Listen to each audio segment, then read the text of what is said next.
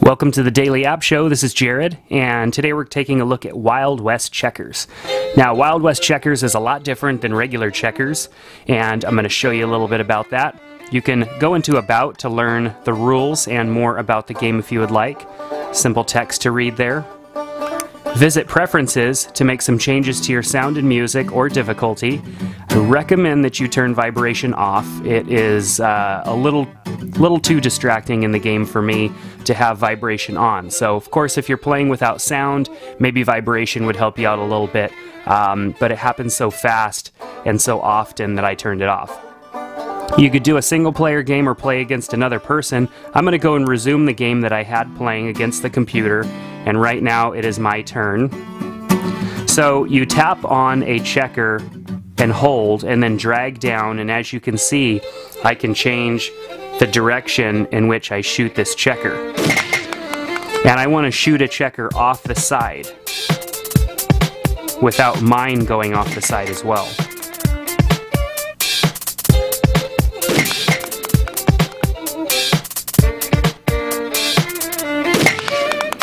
So I just shot one of mine off the side, so it is the computer's turn now to play.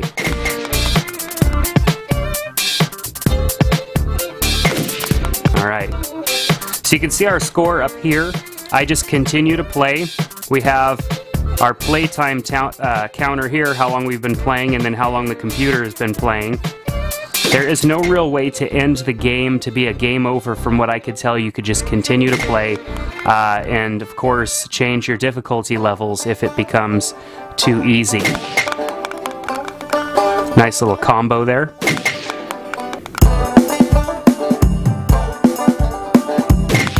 There we go.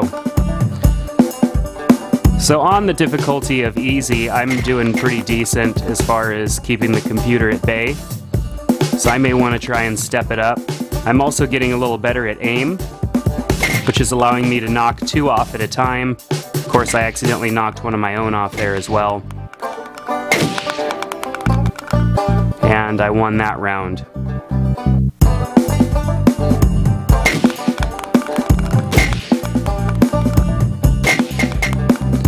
This game is addicting because you can keep playing it and keep playing it, and you get behind and then you start to get ahead again, and that's typically been the way that it has been for me.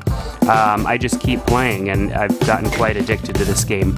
So, of course, the challenge is to aim, don't miss, make sure you hit one of theirs off, because once the computer gets its turn, it doesn't do half bad, so you want to make sure that you aim well. Yeah, and when you get closer to the edge, it starts to get harder.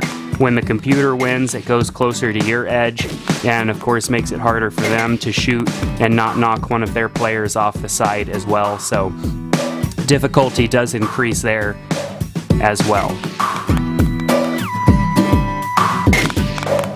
Alright, so if you're looking for a fun change in the game of checkers, I think Wild West checkers is a great option for you. Definitely check it out in the App Store today.